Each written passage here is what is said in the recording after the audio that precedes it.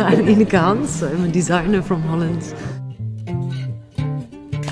For me, one of the things is that it's very important that when I design things that there's some kind of innovation involved, and it has to do, could be with new materials and techniques, but also on a social level.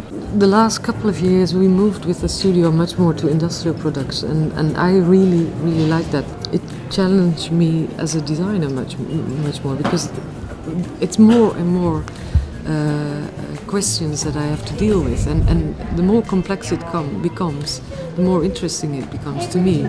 What I really like to do somehow as well is stay very close to what things are. In the past I've been working around pictograms a lot, and that was but what I do like is the clearness of these pictograms, which are like a tuck. You see it, you know what it is, and also the associative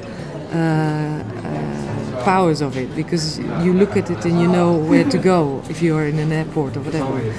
And somehow I think in the things that I make, I try to get that kind of same clarity, and maybe this clarity is what makes it so understandable as a chair or as a table or as a whatever.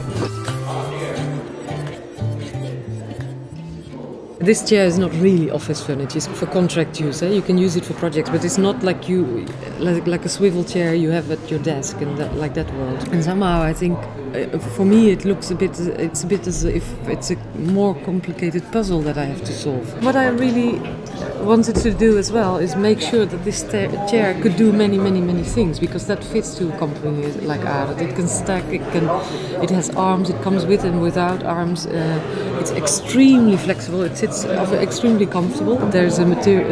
There are recycled PET bottles in the back.